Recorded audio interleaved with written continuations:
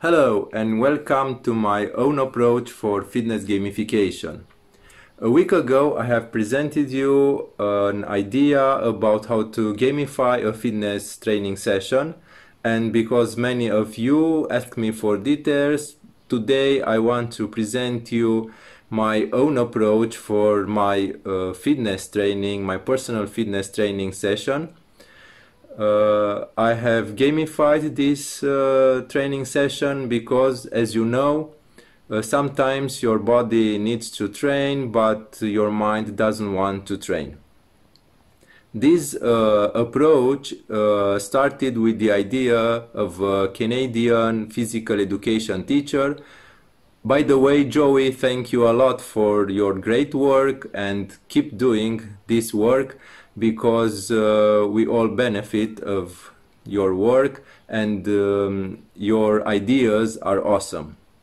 So I have found some cards and an example for physical education at home during these hard times, and I took those cards and transformed them and inserted them into my own fitness training session. On the left side you can see Joey's card, and on the right side it is the modified card. So let's see what kind of elements do we have on each card. In the upper corner, upper left corner, you can see that I have introduced experience points. On modified card you see 7 experience points. These are linked to exercise difficulty. In the bottom left corner you can see the exercise that you have to do, and next to this exercise you see 3 numbers. The first number, look at the right card. The first number, 5, it is linked with the first level of this training session. The second number, it is linked with the second level for this training session. And the third number, 15, in our example, it is linked with the third level for this training session. My training session has 3 levels. So for first level you will take the first number, which is next to exercise that you have to do on our card.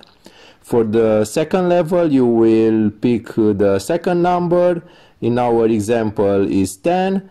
And for the third level you will take the last number, or the first number from the right, 15 for our example. So as you see, the numbers will tell you how many repetitions you have to do for that exercise. And if you didn't watch Joey's presentation, I have to tell you that for every level you have a specific numbers of attempts to win the card for each exercise, because this is a part of gamification.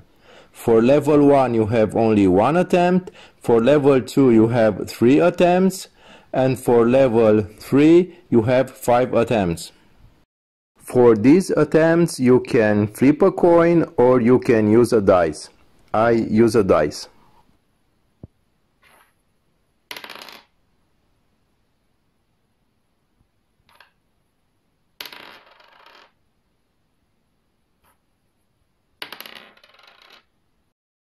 This was the introductory part. Now let's begin. This tutorial has 2 parts. In the first part I will present you my gamified fitness training session, step-by-step presentation. So if you want to, even if you want to train, you can use all 30 exercises and all cards that I have made. And in the second part of this tutorial, a shorter one, I will present you this gamified idea in a such way that you can use it without these cards. So if you don't want to build these cards, you can still use this gamified fitness training session.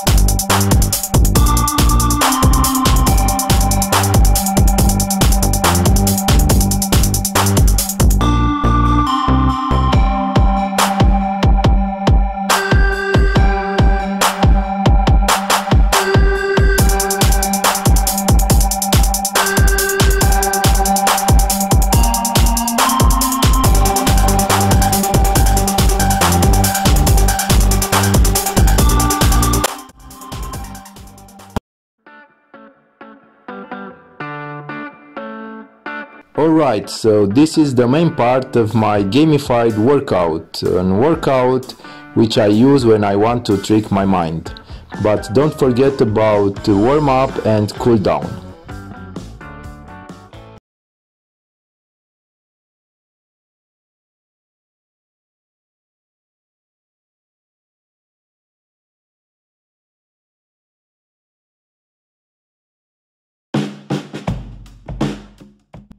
I know that to create those cards implies a lot of effort and some specific skills. So I show you how to gamify your workout using only an app on your phone.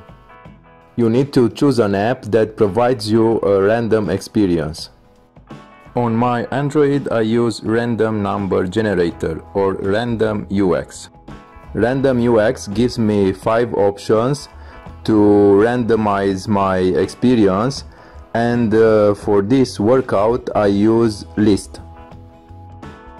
Open the new list, delete those 3 items and paste your exercises here. Scroll down and change your settings if you need so. To generate the first exercise, touch the bottom right button. So what do we have on each label? A unique code for each exercise. The name of current exercise, those 3 numbers corresponding to level 1, level 2 and level 3 of difficulty, and experience points earned for the current exercise. Beneath your exercises label you can monitor the number for your current exercise.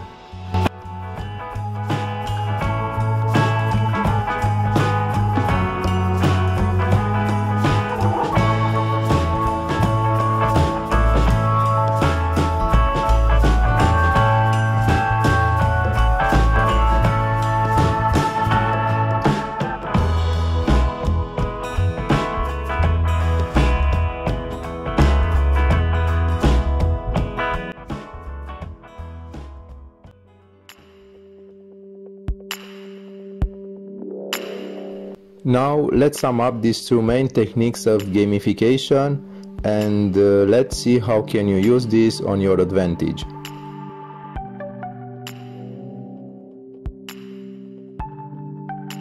My idea is to reward your clients only when they achieve a specific number of experience points.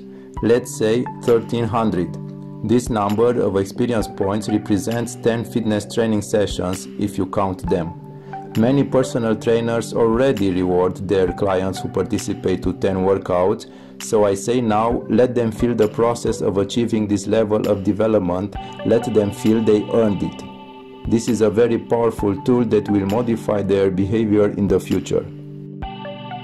Another powerful tool to influence your client's behavior is to give them the opportunity to change an exercise or to not execute an exercise during their workout. However, I recommend that this control over the training design also needs to be gained, and you will give your client this right for the next training session. Let's say if today he won at least 15 cards. In my example, if your client won 15 cards, then he or she will be allowed to change the number of repetitions for one exercise. If instead your client won at least 20 cards this workout, then he or she has the right to eliminate one exercise from the next training session. But this must happen when the training session takes place. Well, fitness lovers, that's it. I hope this will help you create better workouts for everyone. And until next time, take care.